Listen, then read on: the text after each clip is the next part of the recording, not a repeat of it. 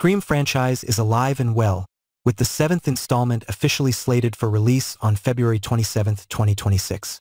Franchise star Neve Campbell and director Kevin Williamson shared the exciting news on social media. Campbell's return to the franchise was announced earlier this year, after she sat out Scream 6 due to a salary dispute with producer Spyglass. At the time, Campbell revealed that Williamson, the creator of the franchise, would direct Scream 7. Williamson penned the scripts for the original 1996 Scream, as well as Scream 2 and Scream 4.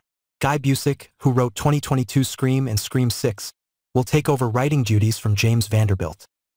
The franchise underwent significant changes following the departure of stars Melissa Barrera and Jenna Ortega, as well as original director Christopher Landon.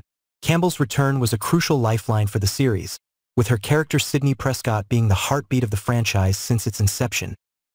Radio Silence's 2022 reboot revitalized the franchise, featuring Campbell.